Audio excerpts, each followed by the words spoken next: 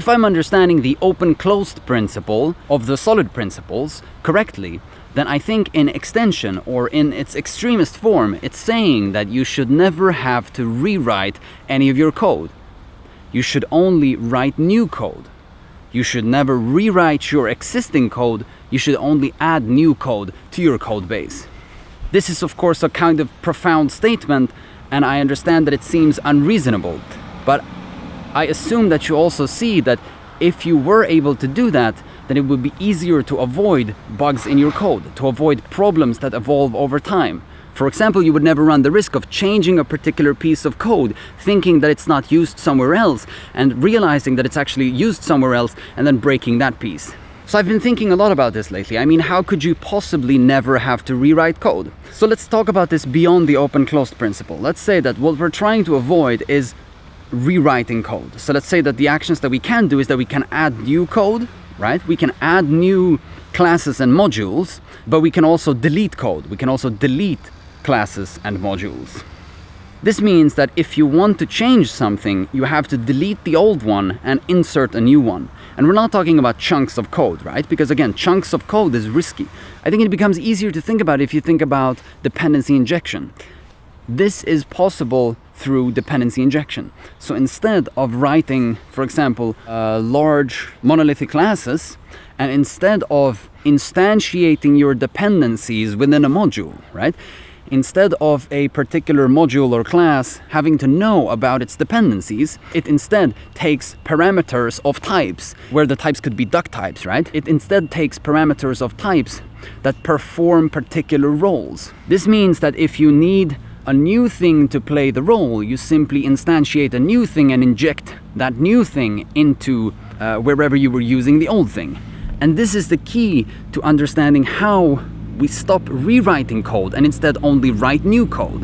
So if you think about it, it probably makes a lot of sense. If you have a sorting method, for example, instead of hard coding a particular sorting algorithm in that sorting method, you instead, in a functional language, you take a function, or in an object-oriented language, perhaps you take an object that plays a strategy role. You take a strategy object that has a sorting algorithm, that uses a particular sorting algorithm. If you do that instead, then you can simply, if you want to change your mind later to a different sorting algorithm, you can simply inject another object, a different object that utilizes a different sorting strategy. Which means that at the point where you want to change your mind, where you want to change from one sorting algorithm to another one, then you won't actually have to rewrite code. You simply have to create a new sorting class and then inject that member instead. But if you're paying close attention, you would of course quickly realize that when I say inject the new one instead, that of course has to become a rewrite, right? Because yes, you create the new member that you want to use, but at some point you have to put that new member into the existing system, right? Into the existing object graph. And then it has to turn into a rewrite, or no?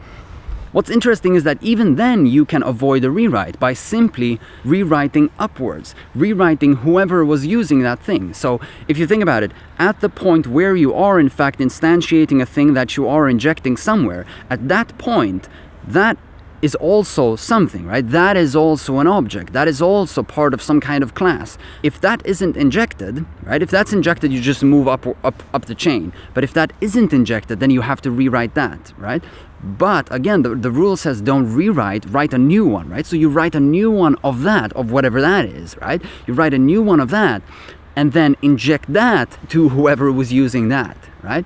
So it's kind of a question of dependency injection into madness. Like, I've tried this out for some time now. It's entirely possible. It's completely possible. When you want to change something, right? You simply write a new member, find out where you need to inject that new member, inject that new member. And yes, then I would pragmatically say, like, if that rewrite doesn't cause, if I'm sure that that doesn't cause any interoperability conflicts, right? Any conflicts with other pieces of code, then I would simply rewrite that. But if I can't rewrite that, then I would definitely go up the chain and say, okay, let me write a new one of these things who are using the thing I just wrote a new thing for, right?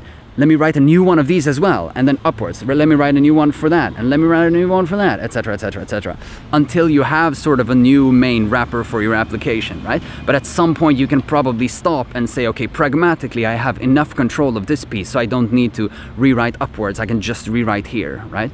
But that would be a significantly safer rewrite than rewriting the small pieces down in the application.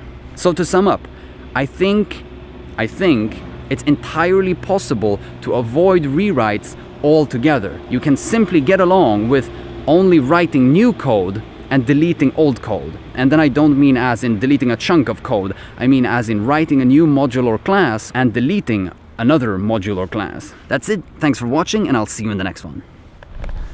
If this was super confusing, by the way, please let me know in the comments so we'll dig further into this.